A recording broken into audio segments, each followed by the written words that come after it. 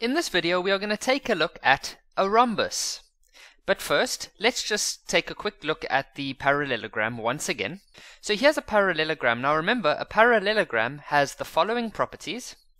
Now remember, when we discovered the rectangle, the way we did that was we took this corner here and we shifted it in that direction until we formed a 90-degree shape.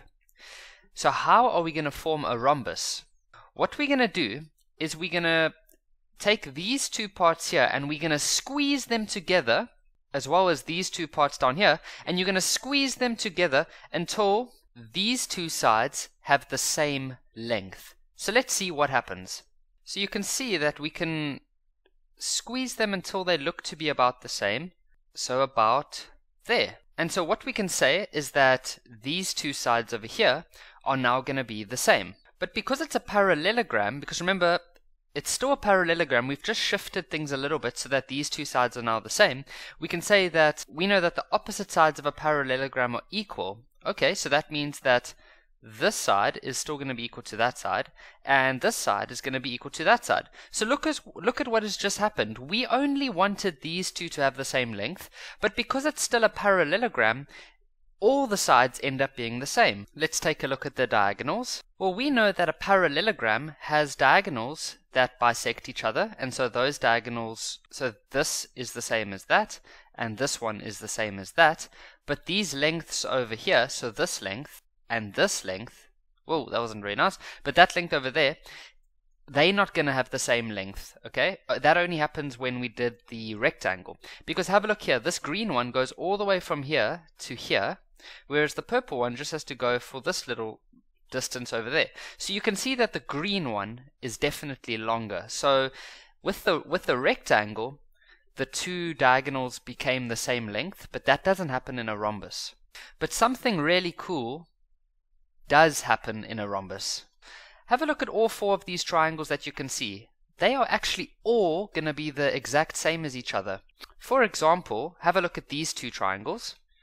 Well, they're going to be the same, or they're going to be congruent, because they have three sides that are equal to each other. So this one is the same as that, this is the same as that, and that is the same as that. So that would be congruency due to side, side, side. Now let's have a look at these two triangles. Well, they are also going to be congruent. They share a common side, and then they both have this equal to that, and then, oh, that little line fell away over there. So this one is going to be the same as that. So those two triangles are equal as well. And then lastly, we can look at these two triangles. And once again, we can see, sorry, we've just lost two lines there. We know that these two are going to be the same as each other. This is the same as that. And, oh, I don't know what's happening to these lines. Sorry guys, every time I erase, some lines disappear. So that line over there is the same as that one over there. And so what we can see is that all four of these triangles are the same. Now that causes even more interesting things to happen in the center over here. Because if we had to just draw that out, well, we know that all four of these triangles are the same, which means that these four angles are all going to be exactly the same.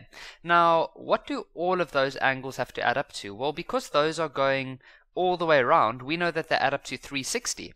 But those four angles are the same, which means that each of them are going to be 90 degrees. And this is a really important feature that you have to remember about a rhombus. The diagonals cut each other at 90 degrees. And now if we had to zoom into these two triangles here, we know that they are congruent. And so what that means is that this angle over here is going to be equal to that angle over there. It then means that these two angles are going to be equal to each other, and then these are going to be two little black dots as well. Why do I say that? Well, that is because we know that the opposite angles of a parallelogram are equal, okay? And so those two black dots are going to be the same as the opposite black dots. And then if we look at those two triangles over there, then it means that those two are going to be equal to each other. So the reason I've used X is because the opposite angles of a parallelogram are equal. And so that's the important things about a rhombus. Is that the main things about a rhombus is that it is a parallelogram with the following bonus features. Bonus feature number 1 is that the diagonals cut each other at 90 degrees. Bonus feature number 2 is that the corner angles are bisected. What I mean by that is that these two halves are now going to be equal to each other. These two halves are going to be equal to each other. That doesn't happen in a rectangle or a parallelogram, or an original parallelogram. But as soon as you modify it so that these sides are the same, then that changes that. And so the corner angles are going to be bisected. And then most importantly, all four sides have the same length. And maybe you're doubting whether so I said that the corner angles are equal to each other, and then I said that a parallelogram and a rectangle doesn't do that. Well, let me show you. I'll quickly draw a rectangle, and you'd visually be able to see that this angle over here, that's quite a big angle, but then look at this little angle, that's tiny.